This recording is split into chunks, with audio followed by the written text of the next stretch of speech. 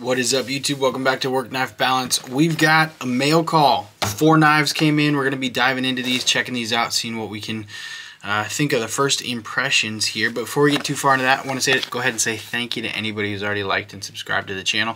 If you haven't, feel free to hit that subscribe button down below. You can also head over to Instagram and likes at Work Knife Balance 939. That's a great way to connect with us. Now, without further ado, we're going to go ahead and dive in. We've got 2 Vosteed. We've got 2 Kaiser, a Vosteed, and a Tuya over here. I have opened the Tuya and messed with it. I haven't touched these 3 yet. So let's go ahead and start from this side and go over. And we'll just do some first impressions on this mail call. This one right here is the Sub 3. I'll go ahead and get in here. Kaiser's done some really good stuff in the last year, so I am pretty excited about, oh wow, we even got some packing peanuts going on over here in the Sub 3. Oh, these are sick. Kaiser always has really cool stickers. The Kaiser Cares sticker and then the Action for Dream sticker. So those are pretty cool. This is the Kaiser Sub 3 OBK. And it comes with some extra hardware, it looks like right there. Some little screws and all that good stuff right there. Go ahead and let's put all these packing peanuts back in there. Get that all closed up and set aside. Just so much stuff. Okay, I'm just going to set it over there. I'll deal with that later. Alright. Ooh, smooth. Very smooth. It's a bar lock. Okay, I did not realize this was a bar lock. That's on me. But it is pretty smooth. I do like the blade shape on this as well. It's pretty kind of generic drop point coming through, but it looks nice. It feels nice. It's a really good in hand, I would say. I think these are aluminum 14C28 on it. So it's aluminum scales, 14C28, Sub 3 OBK, bar lock. Looks pretty slicey. Has some good feels, good looks to it as of now. Don't really want to choke up over the edge because you're right on that. But yeah, feels good, looks good. Go ahead and mess around with this one. This one's come through the pass around group. And yeah, I like that so far. Don't know if there's any other colors. And I don't know if there's any other kind of like variations to this. But as of right now, this kind of like blacked out. Looks like a PVD blade. And then like a black aluminum on the scales. I don't think it's titanium, and I don't know price point on this either. So you do have looks like pocket clips only on one side, but it is a deep carry pocket clip. Deep carry clip with a little bit sticking out the top there. Yeah. This is definitely a contender for EDC. I definitely like it. Really nice, easy use of it. Yeah. I like the edges too. The chamfered edges that they put on that feels really nice in hand. And you can get behind really easy here, but then come up and yeah. That's a nice one for sure. So go ahead and set that one to the side real quick. That was the Sub 3 OBK. Diving into the Tuya here. This one I already had a chance to take a look at. And this one is definitely one of my favorites. This is the Tuya Voodoo, I believe, from Warren Blade Co. So you can see the Warren Blades right here. Home of the Tuya US Sales and Service. Go ahead and put all this back together. When I saw this, I thought it might have been another, because of the case, I thought it might have been another Caval knife or, why am I blanking on that right now? I don't know. But I really like that some of these manufacturers are doing, ooh, so nice, harder shell cases like that. Although I don't keep the knives in them all the time, when you have a couple hard shell cases like that, especially when they're just blank hard shell cases and they have just the flat foam in here, it's not like a cutout for a specific knife.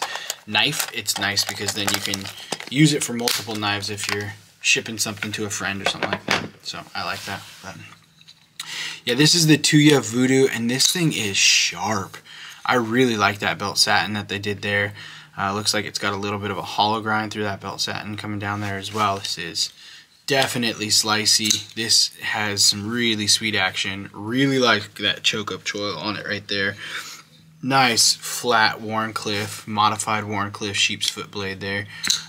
More Warny. And it's definitely, man, this is sweet. Tuya has done some really nice things in the last 2 years as well. A lot of companies have. It's been hard to kind of stick with one because there's so many good things going on out there. Titanium scales, S90V on the blade. This is pretty wicked for sure. I definitely enjoy this, and I like that it has just kind of a bare bones scale to it as well, because we've talked about this on a couple other ones. After you get into the collection and after you get into the hobby, a lot of people start moving towards customization, and anything like this just gives you a canvas to customize, and I think that is a really cool thing, especially when you can get an option. Now, there's going to be knives out there that are already set and ready to go and you don't need to customize anything about them, but this is really nice when you have a skill or have the desire to create a knife and make it your own. You can do something like that. Start with a really nice blank canvas knife with something like this. So yeah, this is the Tuya Voodoo. I absolutely love this. We will get a video on all of these one by one as we go through them. We're gonna move on to the Kaiser Gavel. Oh, this is Lute's knife. Okay, so if you're in the community, Lute 10 Tex, this is his design with Kaiser as well. So I'm pretty excited about this one for sure. This is a really nice one. Yeah, let's go ahead and pull this over here. So this is a community design knife. You have a just really, really nice micarta here. You've got the brass bolster on it. This has got a little bit of a weight to it. It's got a liner lock on it, and then you've got this little flipper tab on the back. That is dialed. Wow. That is really well done. That is a really small tab, and it works miracles. That is a Lute. Boy, this is a really nice knife.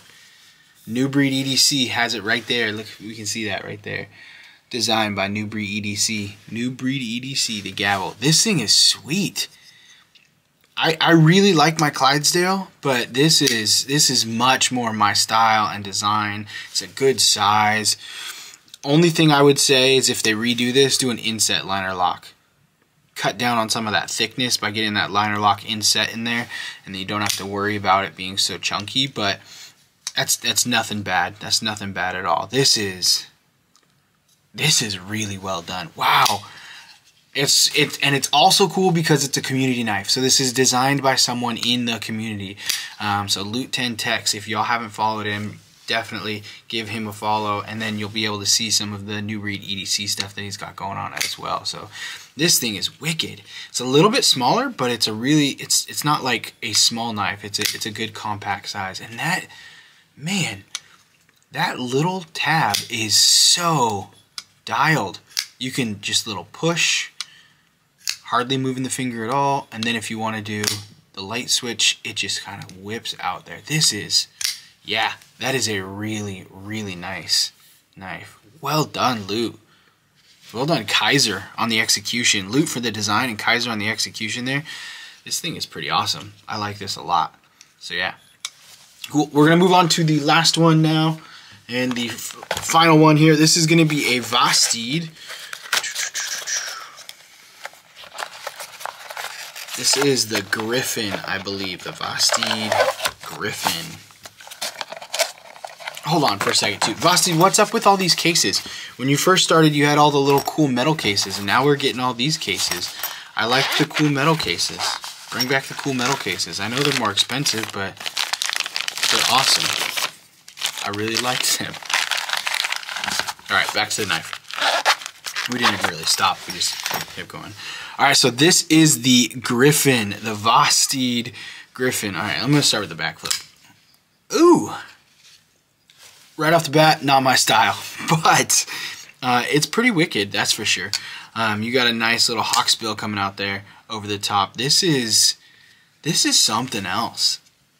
You almost have, I think they've got a compound. You got two different angles right here. You can kind of see where it's set. You've got two different angles right there as they're coming through. That is kind of interesting for sure. And then you've got this nice wedge coming over the top. This is definitely a Hawksbill for sure. I can see why they called it the Griffin, and you can open it with pretty much any opening mechanism, which knives are moving away from that Diplosaurus era, I would say. You've got your back flip, you've got a reverse flick in there, and then if you wanted to, you could go ahead, get up, and do a front flip off that top tab right there. So you've got 3 to 4 different opening mechanisms if you want to throw the thumb in there as well on that lip. For a knife like this, I don't think you need 4 deployment methods. 1 is probably good, but this is a pretty wicked knife, especially if you like Hawksbills. Comment below, what do you think? This has got, it's got a really narrow handle, feels good in hand. It has a really nice spot to kind of anchor in here as well, and yeah, it's got some pretty good action. This is a G10 or FRN, I'm not sure. It's probably G10 on the scales right here. I'm going to say it's probably 14C28 or 154 14C28N right there. So you got in that really kind of mid-range budget area right there. Really good value steel, really good price. I'm going to say this is probably coming in under $100. Don't know, but we will post the links down below. Oh, I like the two-tone. So they went from the kind of like bright yellowish orange to the gray right there. I really like that two-tone. Although with it being called the Griffin, I would expect a little more like oranges and reds as like, well, I guess that's a Phoenix. Never mind. I was thinking, yep, never mind. Ignore me. I was thinking of Phoenix and not a Griffin. Although Phoenix is a fantastic knife as well too. So yeah, that's what we got today on the mail call. We've got the Vastid Griffin, we've got the Kaiser Gavel, the Kaiser OBK Sub 3, and we've got the Tuya Voodoo.